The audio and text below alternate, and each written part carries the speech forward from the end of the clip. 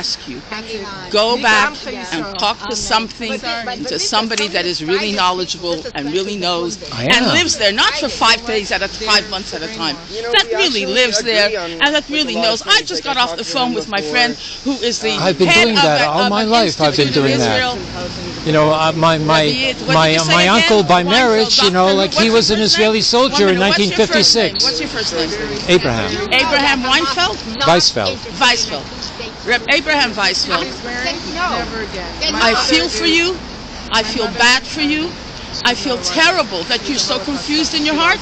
And I ask you, Reb Abraham Weizfeld, go find a person that is knowledgeable and speak to them. Don't trust them. They will kill you in a minute. I'm a doctor of political science. I have 4 books in the library here. Yay! That doesn't mean I know how to write a book. No, it just means I know how to fix the problem because my mother taught me how to be a Bundist. The Bundists are the one who won the war against the Nazis. Sure. We were the right ones. The Zionists, they ran away. But we fought and we won. Rabbi Abraham Weizfeld, with your books, you are, you'll see, you'll see later on. You know, history will. Yeah, exactly. In the 6-Day War, Sharet was prime minister, and he described one of his people. Do you speak Yiddish? Yeah, I read Yiddish. Yeah, sure. But you're a Bundist. Yeah. So he said, is mein gerottener, gelernter Narr. You are a gerottener, talented, gelernter, learned, Narr, fool. Nothing. So they bestimmt die geben Seichel, soll's werden klüger, and you should understand. Seichel ich verstehe. I want to ask you a question. You're such a big, brave man. You're such a Not big... today. Today it's nice, you know. Like last Sunday, minus 12. That was terrible. I don't understand why you're here. Why don't you go to the Muslim Center and tell them how to fix it? I work with the Palestinians. I'm vice president of the Palestinian Cultural Center. Do you know what that means? May the Eibishter heal you. You're a fool, and you are not kind in your soul. Because when you're kind, kind to evil, you are evil to the good. That says in our holy Talmud. It's as smart as your 4 books put together. It's true, but the International Court of Justice has just given me justice. You are a fool. And said that I'm right. A fool. The International Court of Justice is not a fool either. I don't know why I'm wasting my time. I feel sad for you. Yes, but you're not hurting me. I can't believe you because I can't believe you because the International Court of Justice has said the same thing as me. World of truth, and know how stupid and ridiculous that communism was, should heal you and send you the communists, they killed our leaders. Ehrlich and Alter were killed by the Stalinists. Yeah. That's a communist. Hold on. No, the communists killed our leaders. I have a new strategy to talk to you because you are denying... Unfortunately. Rabbi, you have a big soul. May the Eibishter give you a good, fast healing and heal your soul and heal your mind. Here's my card. I'll never forget your name, Rabbi Weizfeld. Okay. Okay, wait, you're a rabbi? She's she just very complimentary. I'm not a certified rabbi. I'm a rebbe, you know, a small rabbi, because I have 7 years of cheder, Orthodox education. Yeah. Okay, so basically, what we. Okay, so I'll look into that site. If you can open it, without any problem. Look. I'm not denying. But they don't show what the actual charges are. Why? So why? What, they show rapes? Yeah, they show them parading the women around naked. It's horrifying. That itself is enough. Very close by. He could have died. Yeah. So if you want to talk to real people, but basically, what you're doing, yes, Israel's not perfect. Most of the Israelis don't like Netanyahu. He has done horrible things. But what you're doing is participating in a movement. You're not anti-Semitic. No. But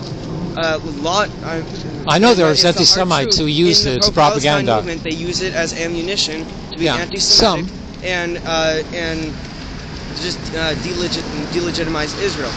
And I'm not concerned about Israel. I'm concerned about the Jewish people, and they are trying to delegitimize the Jewish people. I saw a video with these libertarians, these American libertarians who support Trump. And they were saying, look, they're lying about, Hamas and October the 7th, and the International Court of Justice now given, credibility to the Hamas, version. And this means that the Jews are lying, okay? doesn't say Israel or the government or Netanyahu, you know, because they claim to be speaking on behalf of all Jewish people. So they say the Jews are lying, therefore they must be lying about the Holocaust as well. You know, I read something saying Netanyahu is probably the worst leader in all of Jewish history. And this spouting of Amalekite, you know, propaganda, you know, he's not even religious, you know. So basically, I know that October 7th happened. It was not to free prisoners. It was an act of pure hatred. You can believe me or you cannot. I can show you as much proof as possible. But I still don't know if you would believe me. Now I can give you all these proof. There is some reason to agree with you there. You know why? Because most of the Hamas fighters, like 80%, I heard reported, are orphans. Their parents were killed in previous battles. So you know, this is like the fifth war. I'm not gonna, since you won't. So they must have some hatred. Yes. I'm going to use logic now. But yeah. Okay, let's say I was a Palestinian orphan. My parents were killed.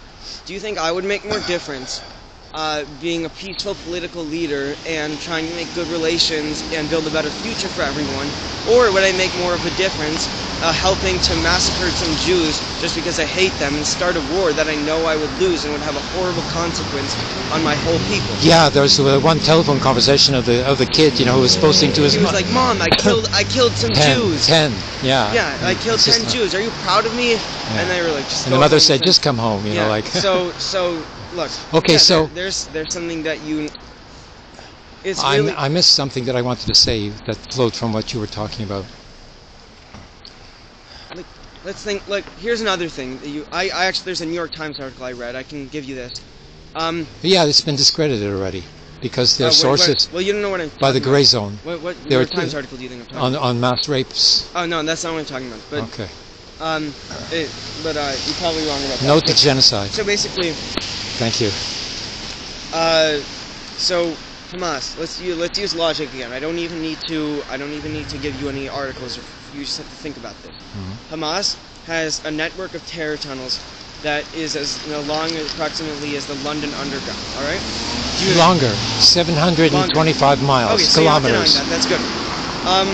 So they're not getting bombed. Millions of. It's only civilians that are getting bombed. Why don't they stop the bombing? Millions and millions. Because they're intent on genocide. Hold on, I'll get to that. Millions and millions and millions of dollars put towards those tunnels. What for? They don't. If they could. Well, yeah, but that money doesn't come. All of that money to build better homes for their people. They could have used it to build bomb shelters. They could have used it to do all this good stuff for their people. But their only focus is destroying the Jews and planning this October 7th attack. Like, they could have used that money for way better things. They also knew that they were going to be attacked again, so they had to set up a defense structure. What do you mean? This is the fifth time. Fifth time that Gaza has been attacked. Israeli Defense Forces. They haven't started one war. 5 times now they've been bombed. Various wars. Before they lasted 2 weeks at a time. Israel never started the war and they never lost a war. Of course they started the war. 67, you know, nobody attacked in 67. Really? And they occupied, you know, 3 countries.